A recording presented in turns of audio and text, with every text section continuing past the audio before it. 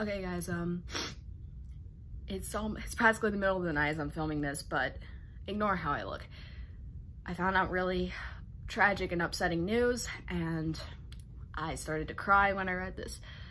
John Saxon, who played Nancy Thompson's father, ignore that, in the Nightmare on Elm Street movies, and who was also in Black Christmas, passed away today. He was 83, and he's gone. I just found out on the internet, and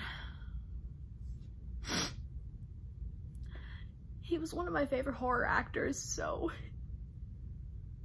this is heartbreaking, you know? We're losing so many people, and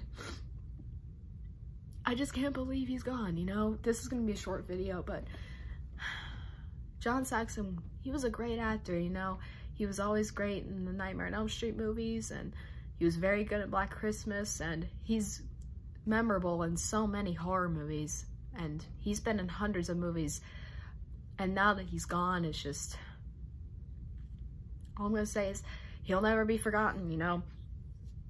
He'll never be forgotten, for sure. All I'm gonna say is, rest in peace, John Saxon. We'll all miss you terribly. You were a very great actor. We all love you, and we're all gonna miss you. And that's all I needed to say.